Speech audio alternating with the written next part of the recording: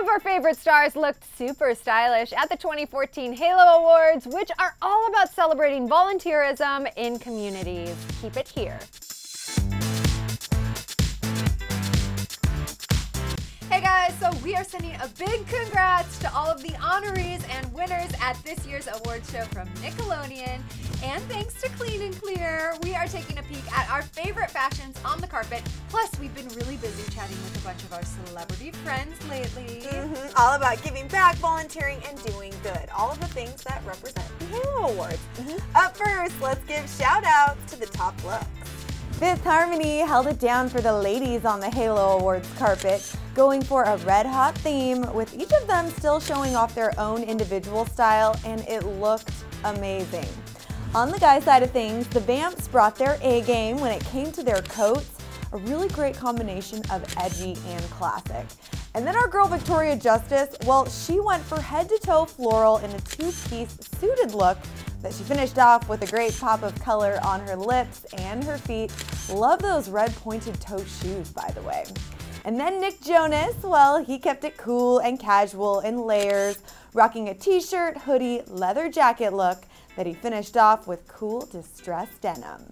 Not only were these stars looking good, but they also know a thing or two about making others feel good by using this awesome platform of followers, viewers, and fans to spread the love. So you guys take a peek at our recent combos with celebrities about being inspired to do good.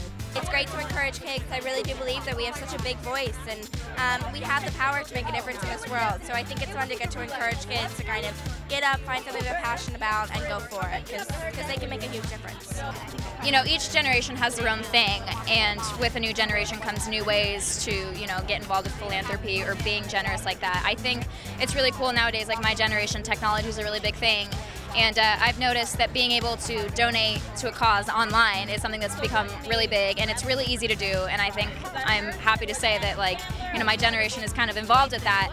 So I think, you know, just using technology and using what we know as this generation will contribute a lot. This is a huge platform that we've been really blessed to get and everything, and I think it's great to use it for something that's good. You know, we want to be able to inspire our fans and to make them feel better about themselves, because we know a lot of people, we've heard a lot of stories about them, you know, kind of feeling really bad about themselves, and, you know, they feel like they're insignificant and that they don't matter, but we're here to tell them, no, like, you do, and we love you, and we want you to feel good about yourself. I'm really passionate about working with the military families because my brother is in the Army, so when he's done 2 tours overseas, and I've done tours with the USO, and I've gone to military bases and gone to schools on the bases and talked to the kids there who have parents serving in the military, and sort of shared our experiences of having a loved one overseas and deployed. So it's really, that was like some of the most amazing experiences of my life, and that's really incredible to do, and they're such a great organization. But anything that works with military families, I'm really passionate about. I think right now, I think in our world right now, we sadly,